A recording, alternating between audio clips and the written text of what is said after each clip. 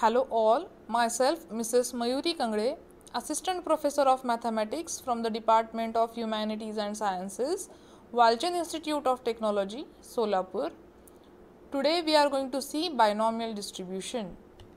The learning outcome means at the end of this session, the students will be able to solve the examples of binomial distribution. The binomial distribution is a discrete probability distribution which is obtained when the probability small p of happening of an event is same in all the trials and there are only two events in each trial. The binomial distribution can be applied for any experiment if it satisfies these assumptions. The assumptions are: the number of trials is fixed and finite, say small n. Each trial results in two ways: success, the occurrence of an event, or failure, the non-occurrence of an event. The probability of success is small p and the probability of failure is small q, such that p plus q is equals to 1 and remains the same for all the trials, and all the trials are independent. If x denote the number of successes in small n trials satisfying above conditions, then the probability of r successes is given by the probability of x equals to r equals to NCR p raised to r q raised to n minus r, where r runs from 1 to n and small p, the success probability, lies between 0 to 1, such that p plus q is equals to 1. And here n, p, q are called as the parameters or constant of the distribution, as if we know the values of n, p, q, we can define the probability for any value of r. Now, in this video, we are going to see the type 2 examples. In previous video, we have seen the type 1 examples, which are the examples defined for constants of the distribution. Now, in the type 2 examples, we are going to see the examples in which we are going to find out the probability using binomial distribution. First example: in a large consignment of electric bulbs, 10% are defective. A random sample of 20 is taken for inspection. Find the probability that, first point, all are good bulbs. Second point, at most there are 3 defective bulbs. Third point, at least one defective bulb. Now, in the examples of binomial distribution, it is important that you should understand what is given in the example and what we have to find in the example.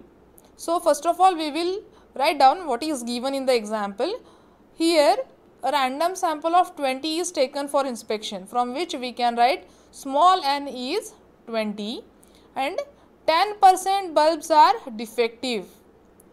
So, if we consider the small p as the probability of success, that is nothing but the probability of defective bulb, then q, the probability of failure, will be the probability of good bulb, and the probability of success, that is the probability of defective bulb, will be equals to 10%. As see here, the example says that 10% are defective. So, p is equals to 10 upon 100 gives us 0.1. And as we know that p plus q is equals to 1 for binomial distribution, we can get the value of q as 1 minus p, that is 1 minus 0.1, which gives us the value as 0.9. Here n equals to 20, p equals to 0.1, q equals to 0.9, and the probability of x equals to r equals to NCR p raised to r q raised to n minus r is the probability of exactly r bulbs are defective, where r runs from 1 to n, the value of p between 0 to 1, and p plus q is equals to 1. Now, let us list out what we have to find.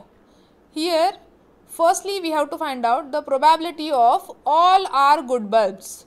That means the probability of there is no defective bulb, and mathematically we can write it as the probability of x equals to 0, as getting a defective bulb is the success, and here we want to find the probability for no defective bulbs. That's why here we get the probability of x is equal to 0. Secondly, we have to find out the probability for at most 3 defective bulbs. At most 3 means maximum 3. So, mathematically we can write it as probability of x less than or equals to 3. And the third point is probability of at least one defective bulb. At least means minimum one should be the defective bulb. So, mathematically it can be expressed as the probability of x greater than or equals to 1. Now, let us find all the values.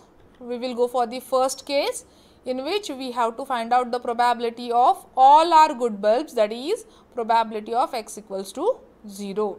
Here n is equals to 20, p is equals to 0.1 and q equals to 0.9. Here the probability of x equal to 0 is 20C0, 0.1 raised to 0, 0.9 raised to 20 minus 0, using the definition of probability of x equals to r. Now, let us calculate the probability.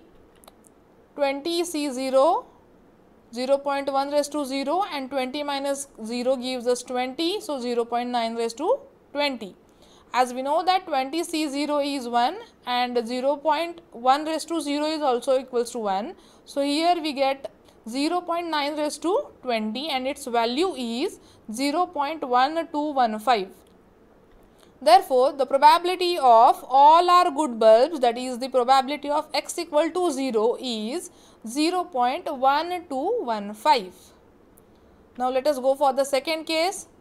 The probability for at most 3 bulbs are defective, that is the probability of x less than or equals to 3, which is nothing but probability of x equal to 0 plus probability of x equals to 1 plus probability of x equals to 2 plus the probability of x equals to 3. Using the formula, we can write it as 20C0, 0.1 raised to 0, 0.9 raised to 20 minus 0 plus 20C1 into 0.1 raised to 1 into 0.9 raised to 20 minus 1 plus 20C2, 0.1 raised to 2, 0.9 raised to 20 minus 2 plus 20C3, 0.1 raised to 3, 0.9 raised to 20 minus 3, which can be expressed as 20C0, 0.1 raised to 0 into 0.9 raised to 20, as 20 minus 0 is 20, plus 20C1, 0.1 raised to 1 into 0.9 raised to 19.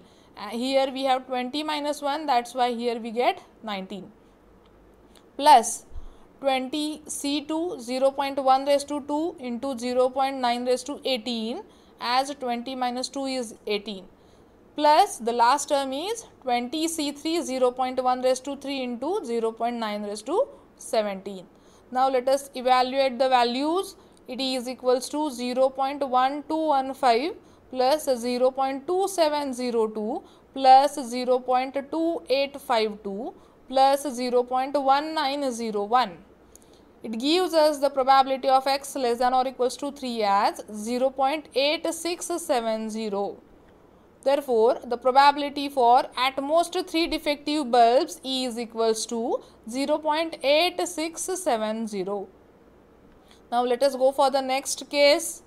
The probability for at least one defective bulb, that is the probability of x greater than or equals to 1.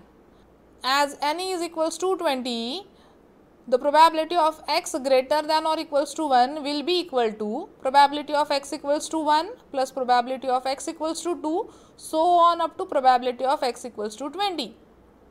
Here, instead of calculating all the probabilities, we can find the probability of x greater than or equals to 1 by alternate way, which is one of these results. So, please pause the video for a minute and write down the equation for probability of x greater than or equals to 1 in the alternate way. I hope you all have solved this. Let us see the solution. Here the probability of x greater than or equals to 1 can be expressed as 1 minus the probability of x less than 1. As see here, probability of x greater than or equals to r can be expressed as 1 minus probability of x less than r. Similarly, these are the 4 important results which can be used for obtaining the probability wherever we have to calculate the probabilities for large number. Instead of that, you can reverse the problem using these results. Now, here we have to find out 1 minus probability of x less than 1.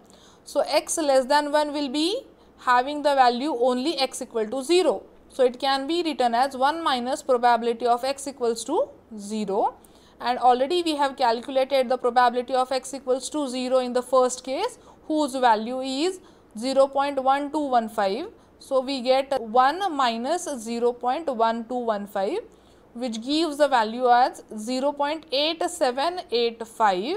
Therefore, the probability for at least one defective bulb is 0.8785.